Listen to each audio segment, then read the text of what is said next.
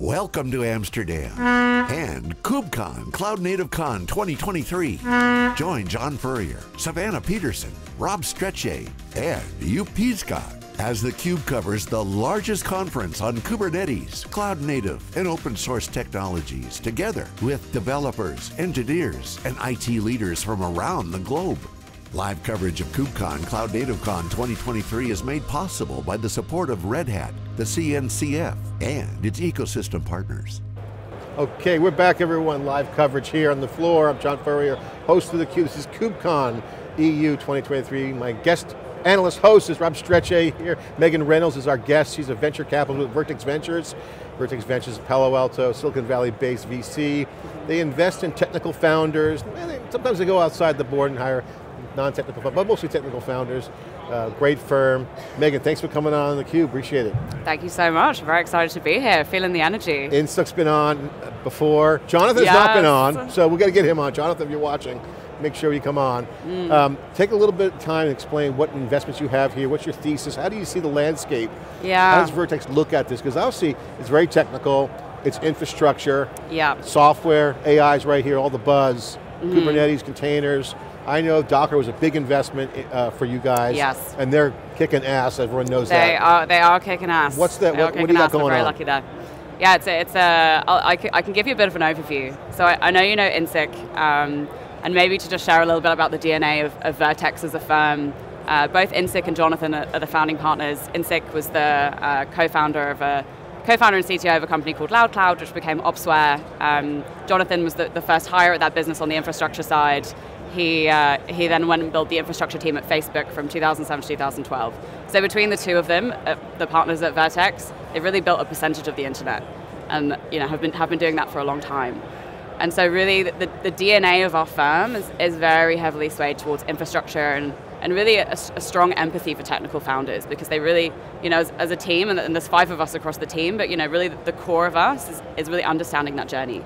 And so that's where we're best. The more practical stuff, we're 5 people, we're investing typically anything from seed to Series A, so all things early, and predominantly infrastructure software. Though as you say, we do more, we do go outside of that sometimes, and I'd say the key is like technical enterprise software.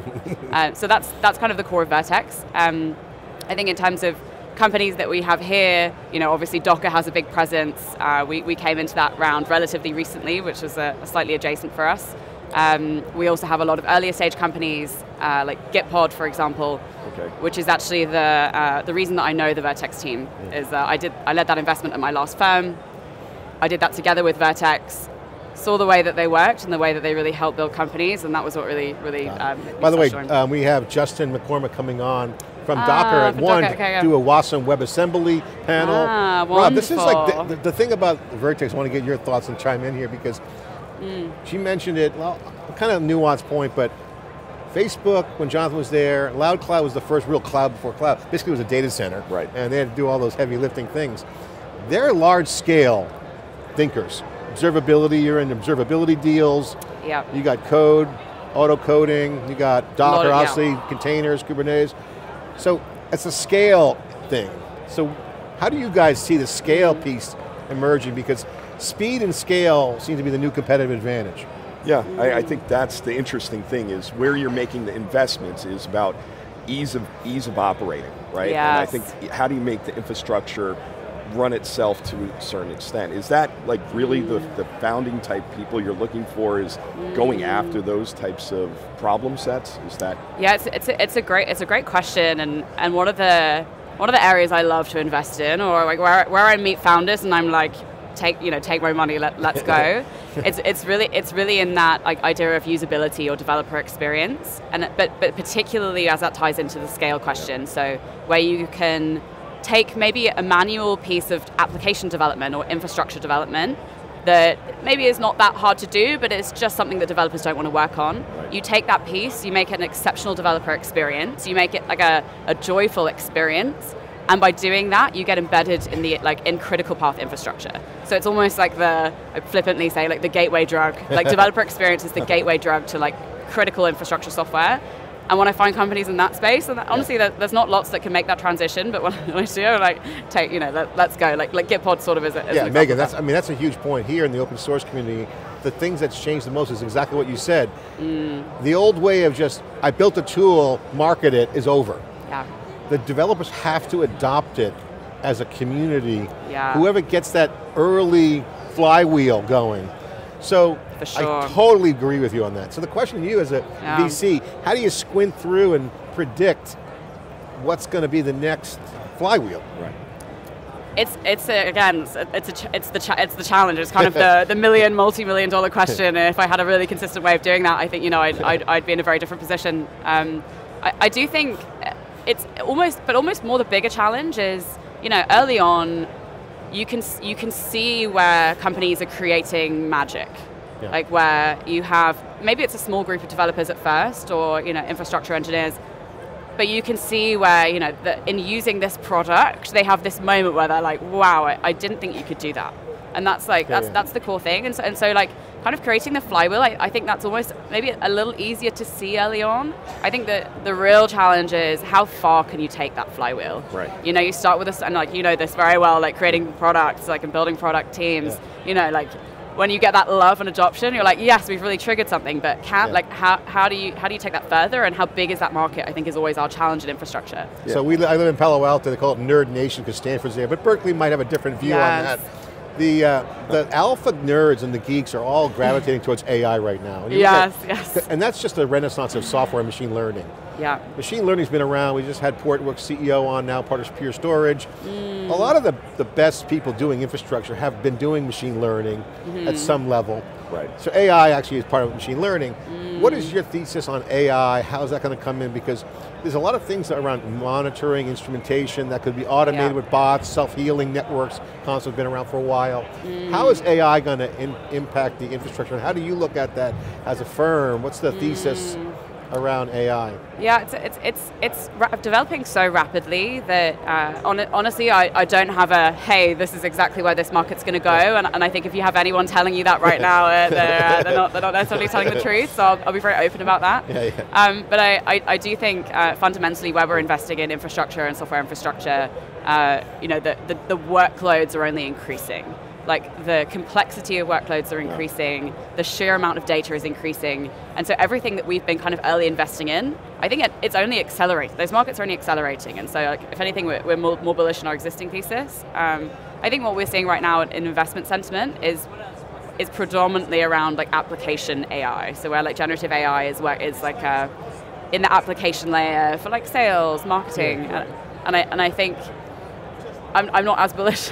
I'm not as bullish there, but I do think that the impact that has on infrastructure will be important. Yeah, and I think we've been talking about this all day, but I think part of it has been that you have to know the data set to be able to use ML or AI or something to that extent. And I think what you hit on is there's more and more, and I think the data infrastructure and how you move that data around, how do you get and utilize that data, that has to be one of the spots that you're looking at pretty heavily when you're... For sure, and I think what we're seeing a lot is where that's moving from purely data use cases or data team use cases to actually how do you enable developers to use data more effectively. Right. And we're seeing that in the Rust ecosystem particularly. There's a lot of tooling being built in the Rust ecosystem to help developers basically do what you would want to do with Python, but in a more efficient way. So yeah, we're definitely seeing that happen a lot. Megan, I loved your earlier comment. Take my money. People want to hear more of that. So let's get to that yes. So how do you get to yes? If I'm an entrepreneur, they're watching. They want to get to that yes. You want to get to that yes spot where, and they got to say no a lot. I know VCs do that. That's understood. Where are you focused on? People that are watching that are entrepreneurs. There's a lot of people, looking at the market saying, I see clear line of sight onto some opportunity that they're recognizing. They want to go capture it. Where are you going to be hanging out and looking at? When you say infrastructure, is that going to be plumbing, cloud native networking? Is it going to be more, I mean, what would be where are you going to be focused on? Yeah, it's a big question, and we really span across the infrastructure landscape, but I think for me personally, it's exactly what we spoke about earlier, which is who are the companies creating like exceptional developer experiences, and specifically I think when we get really excited as a team is when it's like, when companies are building proprietary technology. I think we see a lot of like iterations on technology. I think especially in the observability space, you know, it's like, hey, we do it a little faster, we do it a little cheaper, you know, and we hear a lot of that, and you know, it's, you know these spaces as well as I do, and I think where it's, hey, like we've really identified a technical innovation in this space, and we are the team, we're like the one team that can build this product. Do you see overcrowding in certain areas that you're staying away from? What would be that like? For sure. Observability, at one point there was like, what, 20 venture-backed observability companies? I remember coming to the last KubeCon, and I kind of walked into the similar conference space, and at one point I was standing there and I kind of scanned around, and it was observability for like serverless, observability for this, observability, and I was like, wow, like, and yet, you know, exactly what we said earlier around, you know, workloads increasing, data's only increasing, and so like, it's a very crowded market, but I think if, like, a lot of the stuff we're seeing right now on open telemetry developing, there are still challenges with using that, and like the cost is coming down dramatically, especially with generative AI, and so like, we've gone through, there's definitely like a generational shift in observability, but I think we're maybe coming through something new. A lot of kernel programmability going on. Yes. You've got security challenges inside the containers. Yeah. A lot of infrastructure, software-like issues that are going on. So I would say it's crowded, but we're still actively looking in those spaces. And I, you know, obviously for any investor, it's always team led. You know, why is this the right team, and why is this the right time to build this company? And it's always the same thing. Rob and I were just talking about code pollution, where as ChatGPT comes in, we were talking about this earlier in the morning, more code's going to come in. Who's going to watch the code being coded? So if you have code coming in, I like that. It's like, okay, that's going to change the observability landscape big time. 100%, and we're already starting to see this a lot in like CI/CD, like what's happening in CI/CD right now. Right. You have the kind of first generation, you obviously have the GitLabs, the GitHubs, and the harnesses, but exactly, like as that like deployment phase, like code build phase gets more complicated, you have more actors building code, you know, how do you build the system so that before you deploy anything, you know you're working on the right things, and like testing everything within that. So it's an area we're excited about, and we're actively digging in. Well, Megan, thanks for coming on. Yes. Tell Insuk, I know he's in Thailand. Insuk, if you're watching, I know you're in Thailand. Have a good time. Yeah. As we wrap up, how do people get a hold of you? What's the pitch? How do they get your attention? Oh, I'm very available. You can find me on Twitter, Megan Reno, and you can also email me, megan@vvus.com. Yeah, but would love to hear from more people.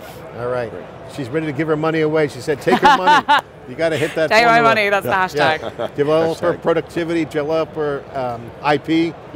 Good thesis. It's theCUBE. We'll be back with more live coverage. Day one of wall-to-wall 3 days coverage. I'm John Furrier with Rob Strechay. We'll be right back.